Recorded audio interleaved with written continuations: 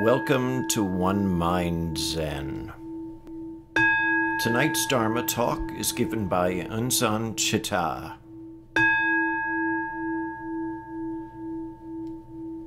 The Buddha was not ordained. That may elicit a response of, I never thought of that, or, well, duh, or possibly in that same snarky way, who would have ordained him anyway? All valid. But the person that we consider to be the founder of our, if you want to say, religion, was not actually ordained in it or any other religion. Fair enough, that's not, the only time that's happened. I think any of the three Abrahamic faiths could, say the same thing. But it's interesting because in Zen, we put this premium on achievement or education or level of practice. There are some schools that unless you've sat in 1,200 hours worth of retreats, they won't even talk to you as far as, any sort of Dharma scenario, transmission, Inca, whatever it might be.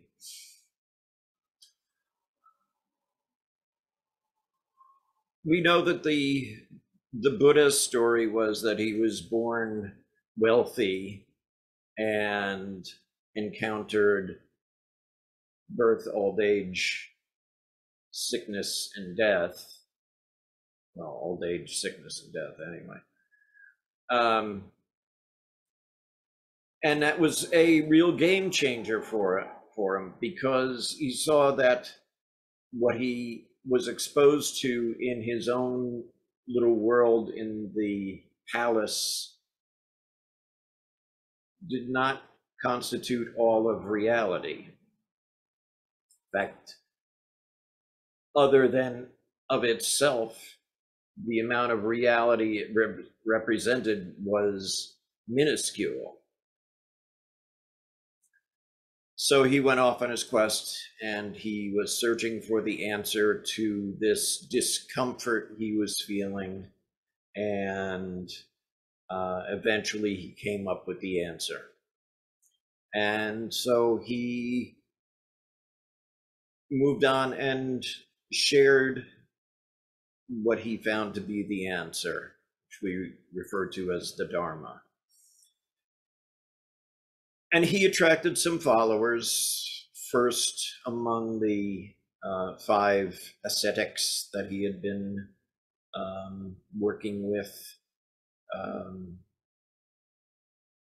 prior to his going off and actually finding the answer he was looking for, waking up. And I kind of imagine the 5 of them seeing this not quite as emaciated Buddha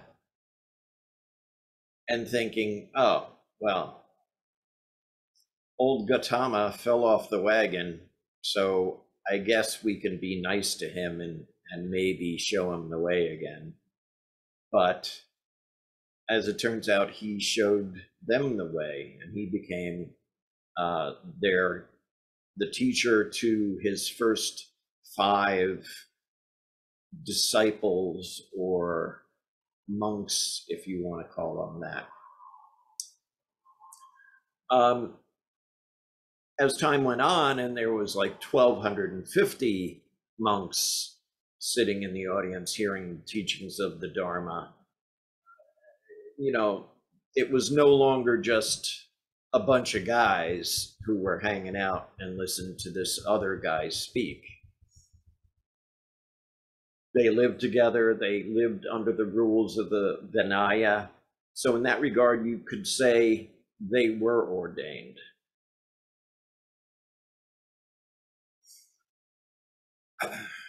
There are a number of other occasions throughout the history of Zen and Buddhism where you would think that ordination or level of ordination would mean something.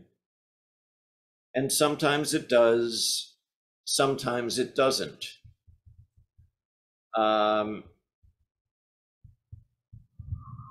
Much in the same way as the Buddha relinquished his life of leisure, we know of Layman Pang, who was in the Tang Dynasty, and basically he relinquished all of his possessions to study sutras and work with teachers such as Jitao and Matsu. And let me just read you this little bit about our friend Layman Pang. The layman was sitting in his thatched cottage one day, studying the sutras. Difficult, difficult, he said, like trying to scatter 10 measures of sesame seed all over a tree.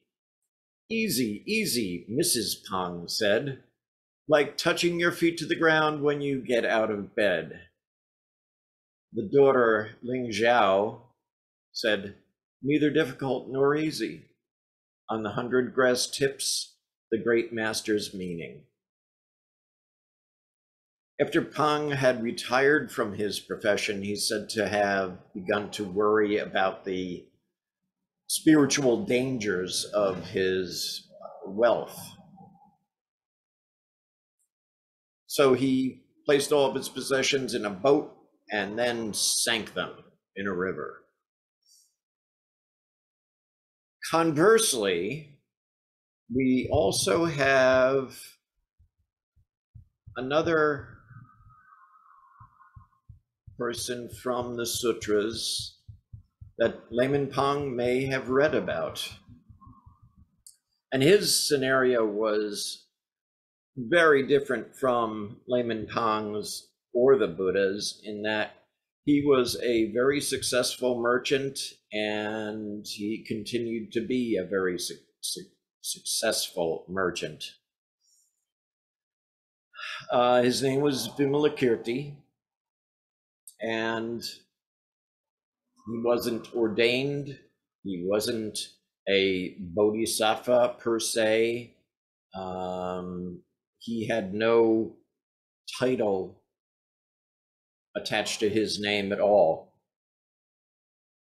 And the Vimilakirti Nirdesa Sutra is one of my favorites for a number of levels, not the least of which is that it's really interesting prose. Some of the scenarios in there are just totally fantastic and almost science fiction-like in their images. And on the other hand, it shows a lot about the Dharma, its practice, and who practices it. So I'm going to read a little bit to you from the chapter, Initiation into the Non-Dual Dharma. At that time, Vimilakirti said to the bodhisattvas present, virtuous ones, each of you please say something about the non-dual Dharma as you understand it. In the meeting, a bodhisattva called Comfort in the Dharma said, virtuous ones, birth and death are a duality, but nothing is created and nothing is destroyed. Realization of this patient endurance leading to the uncreate is a nation into non-dual Dharma. I'll skip around a little bit because there are untold numbers of bodhisattvas who weigh in on this. Bodhisattva highest virtue said, impurity and purity are duality. When the underlying nature of impurity is clearly perceived, even purity ceases to arise. Hence, this sensation of the idea of purity is initiation into the non-dual Dharma. The Bodhisattva skillful I said, monastic form and formlessness, monistic, sorry, I was thinking of monks. Monistic form and formlessness are a duality. If monistic form is realized as fundamentally formless, with relinquishment of formlessness in order to achieve impartiality, this is initiation into the non-dual Dharma. And we'll go with one more here. The Bodhisattva direct insight said, this exhaustible and inexhaustible are a duality. If all things are looked into exhaustively, both the exhaustible and the inexhaustible cannot be exhausted. And the inexhaustible is identical with the void, which is beyond both exhaustible and inexhaustible. Such an interpretation is initiation into the non-dual Dharma. Anybody having any problem with any of that so far? Finding issues with anything that they've said?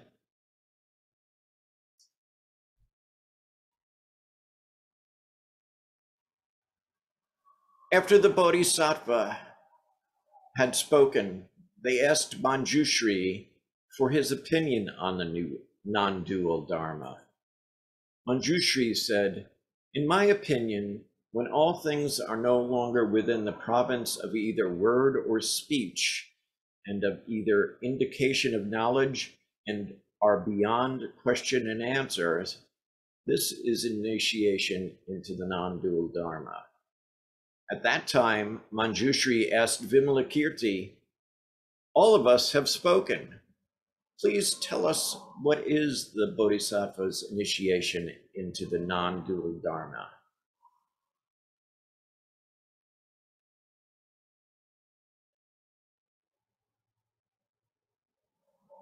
Parentheses, Vimilakirti kept silent without saying a word. At that, Manjushri exclaimed, excellent, excellent. Can there be true initiation into the non-dual Dharma until words and speech are no longer written or spoken?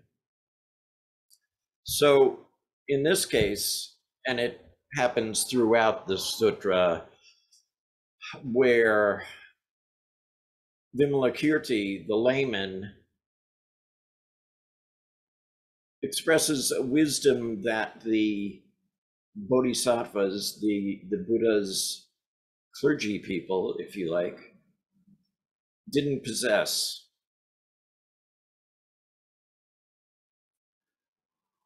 They had an inkling, like all those bodhisattvas talking about the initiation into non-duality.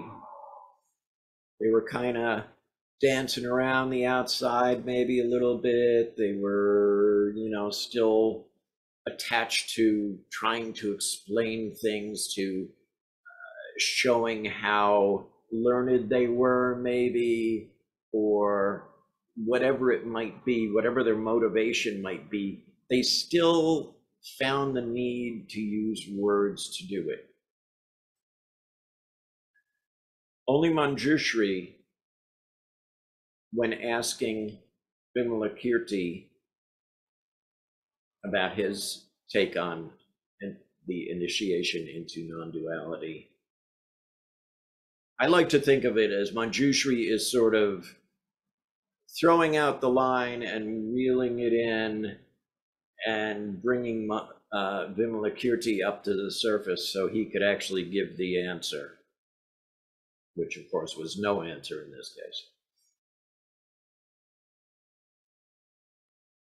So we have those odd situations where we think we have to listen to the teachings of a person because of their status or their title. We think we know stuff ourselves and find it very easy to possibly argue with them or getting in some sort of flame war, to use the internet cool term. What Layman Pang, the Buddha, and Vimilakirti all show us is that titles and degrees, having DDS, PhD, whatever, DVM, if that's a doctor of veterinary medicine, it could be, I don't know. All the letters after the name, the degrees, the titles, the levels of ordination, so on and so forth, are irrelevant when not in the presence of actual wisdom. Now, conversely, here I am sitting here talking for about 10 minutes, which one could argue was 10 minutes too much, and I'm just babbling, which may or may not be the case. But the words I'm using are there to prove a point that just because someone is in a position of authority, and this extends beyond Zen, doesn't mean we have to blindly obey, follow, or believe everything that they might have to tell us. So in that regard, as the Buddha's dying words were, supposedly, be a lamp unto yourself. I can't enlighten you, you can't enlighten me. Subhuti couldn't enlighten Shariputra. The Dalai Lama can't enlighten anyone. We have to do our own work, our own discovering of our Buddha nature. And then, as a bodhisattva, as the Buddha did when he awakened, we try and go out and help all beings and share the Dharma in order to do so, whether using words or using silence.